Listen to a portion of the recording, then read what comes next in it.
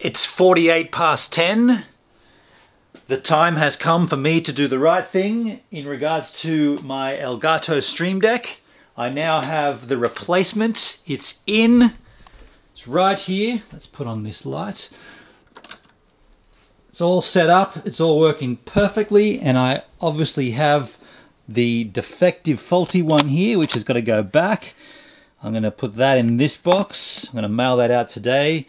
This is my new guy. That's the shipping box. Elgato have also come to the party and supplied a return postage paid courier, so I don't have to do anything except walk that to the post office and say thank you very much, Elgato. And I want to just say quickly to anyone who has a situation like this where a company does something above and beyond, you now have the duty and the obligation to fulfill your side of the bargain, because obviously you could be a dishonest person, and now I have two Stream Decks. I have this guy and I have that guy, and I could keep both of them. Let's be honest, you could just say, look, I'm going to keep both. That's their bad luck. That's not the kind of person I am, and that's not the kind of people I hope you are.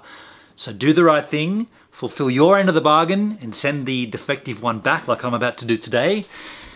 Also, Elgato announced a huge, not a huge product, well, in size, but a very cool product at CES this year. Check this out. This is their key light.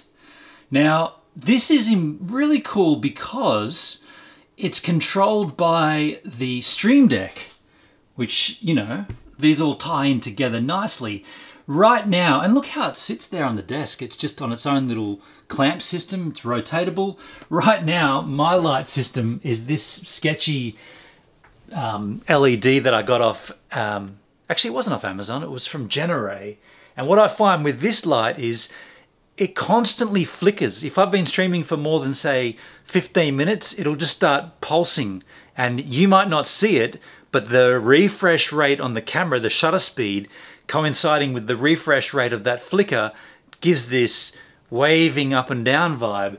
So, and also look how I've got to put this thing on my desk. You know, I've got it on two of these canisters, three thick books, or two thick books, one of them being Bon Jovi Work and the other one Kanye Lens vs Soundwave, and a stool. All that to get it up high enough to be my streaming light. So I've got my eye really closely on this key light from Stream Deck. I wouldn't mind a couple of them actually. I think two of them would be perfect. I'm thinking one as my key light and one as my fill light from behind and to the side. That'd be ideal. And then it's all controlled by the Stream Deck.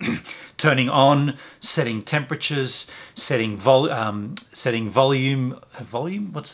light power right there from the Stream Deck. So you could just hit, like I have one button to start stream.